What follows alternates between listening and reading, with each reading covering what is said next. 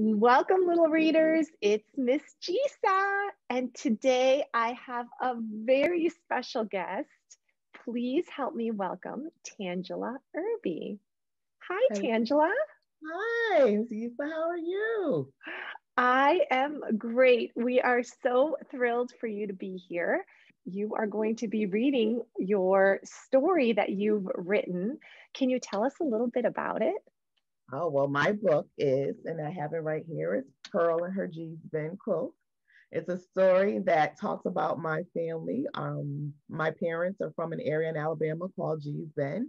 It's a very small, remote area, and I just have so many positive memories from being there and visiting when we were younger and sitting on my grandmother's back porch and looking at the chickens and the pigs and the animals and just getting away from city life. And so this book honors my grandparents who were both, my grandmothers were both G's Ben quilters. And for those of you who know, those quilts have traveled all over the world. Actually, they were just in a show in London. They've been in the Whitney Museum. They've been in the Smithsonian Museum. A few years ago, a group of us here in Connecticut traveled to New York to see them at Lehman College. And so it's just wonderful to be able to share a little bit of my family history with your little readers. So I thank you so much for having me. I am so thankful that you're taking time to share your beautiful book with us, Pearl and the G and her G's Bend quilt. For everyone, just so you know, I know you're going to love this story. All of the information on how to buy your own copy is below in the text. Before we get started, can you tell us a little bit about the quilts behind you? Wow. The quilts behind me are panels that were actually made by my aunt, Mary Letha Petway, who is a G's Ben quilter. And so if you know anything about the quilts, they're being sold for 10,000, 20,000. I've heard of a quilt even going for $30,000, right? They're really, Yes. really expensive. And so you find now that they're making a lot of what they call lap quilts. So, for those of us who are a little bit older, you sit and you're watching television and your knees start to get a little cold. So you want to have a blanket or a quilt to wrap over you. And so it's the perfect size to do that. And they're actually even smaller panels, as you can see, this one is hanging here. And the quilts are very representative of my aunt's style, using whatever material is available. So you'll see there's a little corduroy mixed in here. There's some jean material that's mixed in. What I enjoy most is I started quilting probably, I think it was around 2000, 2001 that I learned to quilt. And so some of the material that I put in my very first quilt, when I see some of my aunt's panels, some of that material is also used in her panels. Because when Oh I my finished, goodness. I would send, my extra material. And that was kind of my way of connecting with her and what she loves to do so much. So the book, you'll find in the book things that were in conversations that I had with my mom before she passed. There were things that my aunt would always say that I've included in the book, and in the back of the book, there's a little bit about my aunt Mary Letha, again, who's still in G's Bend, Alabama. Her and my uncle, and I have quite a bit of family that's still there. Most of my uncles. Many of my aunts have moved on. The families were much larger, so I do have family in, Selma. I have family, we're all over. But our roots are right there in G's Bend, Alabama. How special. How special. Wow. Well, we are ready to listen to your wonderful story about Pearl. All right. Well, I just like to always, to my new little readers, I want to give you a little bit of background information first. So this is Pearl and her G's Ben quote. And my grandmother's name was Pearlie Kennedy Petway. And so Pearl is my tribute to her. And no, I didn't call her Pearlie. I didn't call her Pearl. We didn't even call her grandma. She wanted us to call her what my mother called her, which was Mama. So on the cover of this book, Pearl is actually holding up Mama's quilt. This is the illustrator's rendition of my grandmother's quilt. So I'm so happy to share it with you and to share some other things in this book with you too. But so let's start off. The book was written by Tangular Irby and illustrated by India Sheana. And I must say, I love my story. I absolutely love it. But Miss Sheana did some amazing illustrations in this book, and I can't wait for you to see them. So let's get started, okay? On a lazy Sunday afternoon, Pearl sat playing in the living room with her friends, Sally and Ella, as the aroma of homemade biscuits, smothered chicken, rice, collard greens from the garden, and Grandma's famous tea cake filled the air.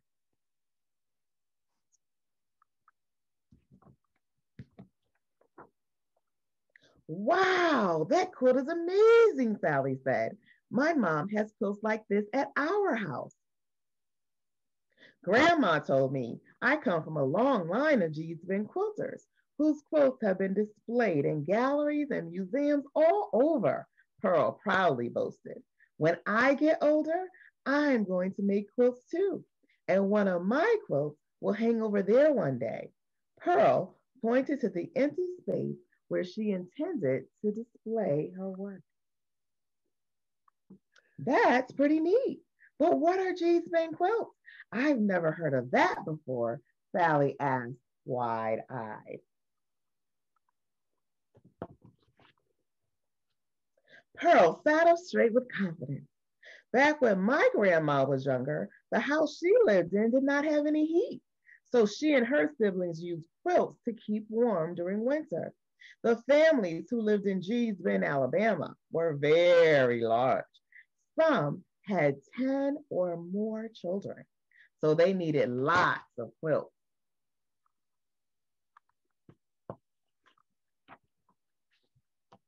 They would tear up old clothing to use for fabric.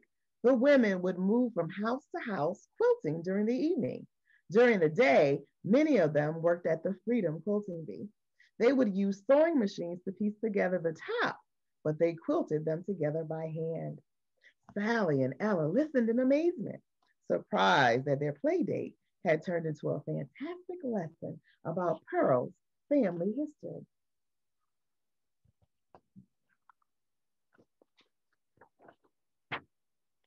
Grandma always says quilts are like your handwriting, Pearl explained. She says every quilt should be different from everyone else's. I asked Grandma how she comes up with so many different designs. She told me she talks to God when she quilts, and he gives her an idea every time. I told her that I'm not sure that I will be able to quilt the way she does, but she told me you can only do your best. You cannot do my best.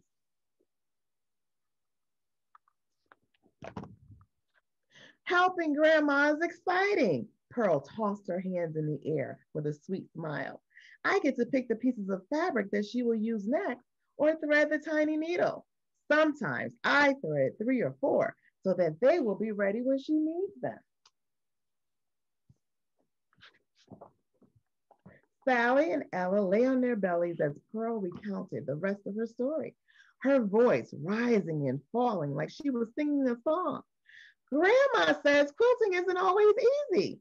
Sometimes the fabric is very thick, and she has to use a thimble to keep from pricking herself. One time she stuck herself, and I could tell she was vexed. But no matter what, Grandma keeps quilting.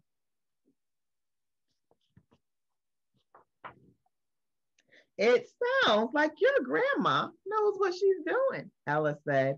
I bet you can't make one. Yes, I can, Pearl blurted in response to Ella's challenge. Since you think you know everything, listen to this.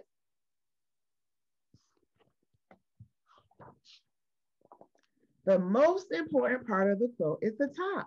To make her special designs, Grandma sews many different scraps together. Sometimes she uses my old clothes that don't fit anymore or Grandpa's old t-shirt. Pearl spoke quickly, telling everything she learned, but paused to take a breath before starting again. When the top is finished, the rest of the quilt is ready to be stitched together. Did you know that? Pearl crossed her arms in satisfaction when Sally and Ella shook their heads, then went on. The middle layer is called the batting. When Grandma was little, sharecroppers grew the cotton and they would pick, then flatten it for quilts. Next comes the backing. Quilters used to use 25-pound flour sacks for the backing, but now we can go to the store to buy everything we need.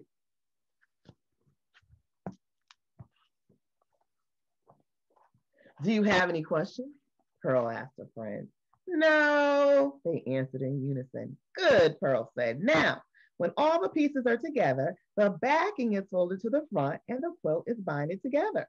Some people put quilt straight lines, crooked lines, patterns, or designs. Sometimes Grandma follows the designs on the quilt top. Then there are times when she sews puzzle patterns. She says that it depends on what God says when they talk. I like looking on the back of the quilt to see her design. And you can see some of the designs on the back of this quilt. Wow, Pearl, you're right, Ella exclaimed. You know a lot about quilting. Grandma says that me and my cousins need to learn so that the world will know about our quilts too.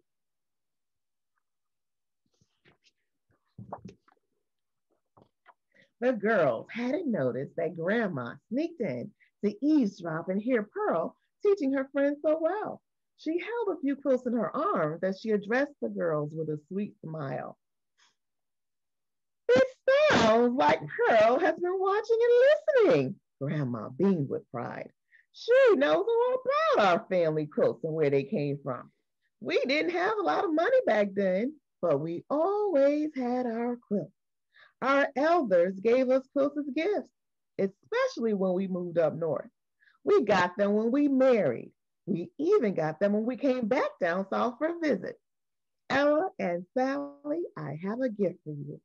Here are your very own G's Ben quilts. Take good care of them. Grandma handed each girl a quilt and was delighted to hear them squeal with excitement. On the back of your quilts, I have signed my name and written the name of the quilt. No one else has a quilt like yours. One day, you can pass it down to your own children and tell them the story of the G's Bend quilt.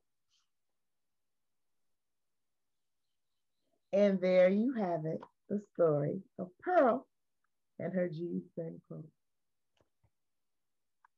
Beautiful, beautiful, Tangela. Thank you for sharing that labor of love. You are so welcome. Thank you for being a member of the audience. I appreciate that you were willing to listen to that labor of love. Oh, I love when authors read their stories. There are two quotes in your book that really stood out for me. One of them is when Pearl says quilts are like handwriting. Every quilt should be different from everyone else's. I love that she's quoting Grandma saying that.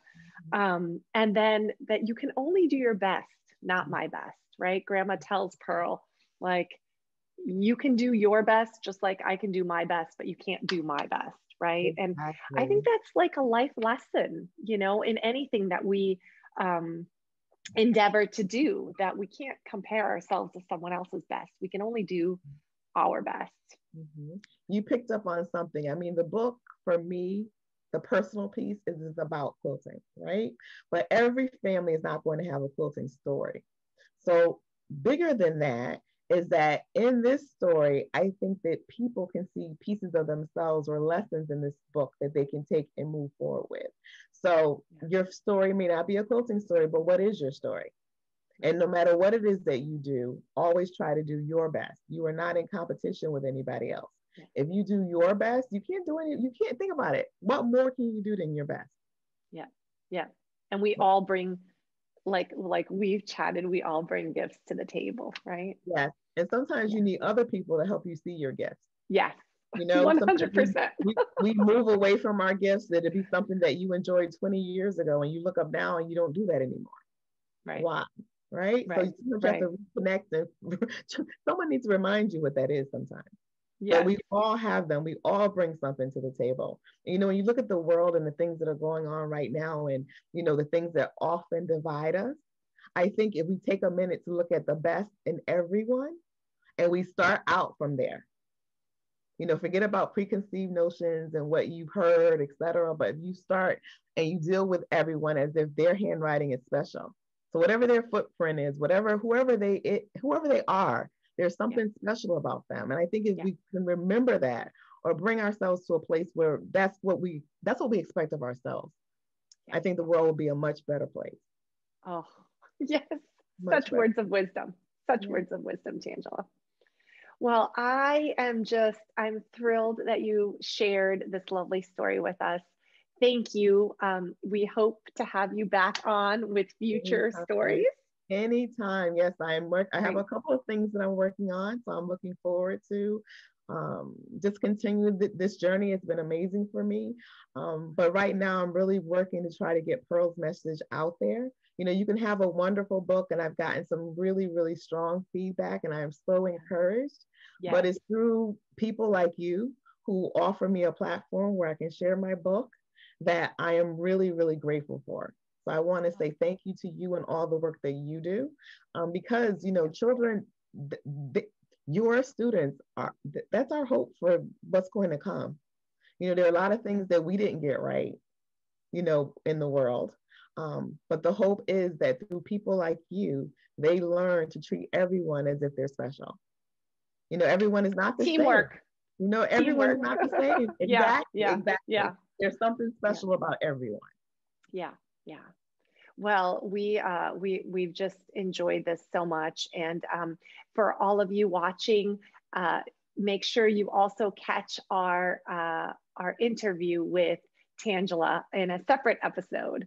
So watch that too, because you'll learn a little bit more about Tangela and her process in writing Pearl and her G's Bend quilt. Remember, if you enjoyed this episode, to give us a thumbs up and subscribe to our channel so you never miss another Read Aloud. See you later. Bye-bye.